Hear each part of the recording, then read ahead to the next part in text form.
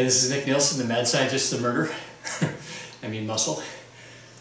You're going to be thinking it's murder though by the time I show you this one. This is a fantastic lower body, specifically glute exercise. What you're going to do here is set a couple of bands. It depends on the thickness how much you want.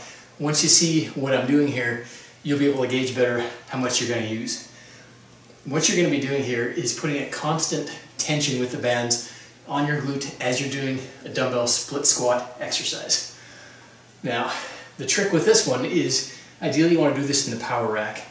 I've got the upright or the vertical, the safety bars here set to about 1.5 feet, 2 feet off the ground. I'm going to use these to step on to get my leg through these double bands. Now these are a couple of medium bands. It gives a really good amount of tension at the top. Now, to do this exercise, you're going to need a relatively heavy weight on the split squats to counterbalance this, as you'll see in a second. What this is going to do, and it's not just like stupid for the sake of being stupid and different, this band stretch is going to be a constant pull on your glute as you're also doing the split squat exercise. So you're constantly fighting the band as you're doing the exercise with heavy weight. This is going to light up your glutes like crazy. Believe me, I've tried a few sets of it already. This one's fantastic. So I'll do a quick demo here, one on either leg. Now, you do want to be careful with balance as you're doing the split squat part of it.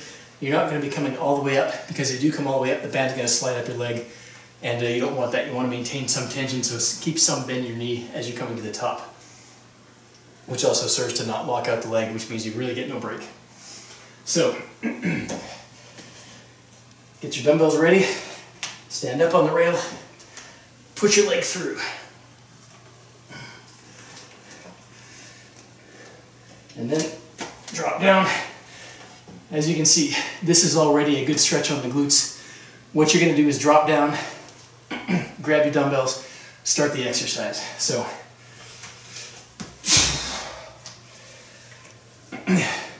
as you can see, even if I was just doing this, it'd be a really good glute workout for hitting the stretch position.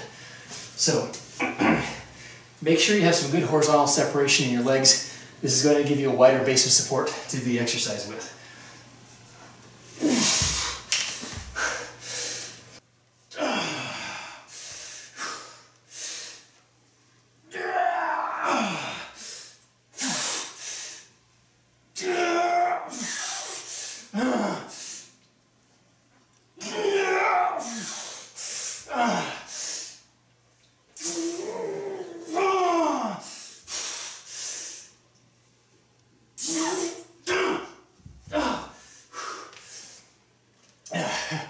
That's one.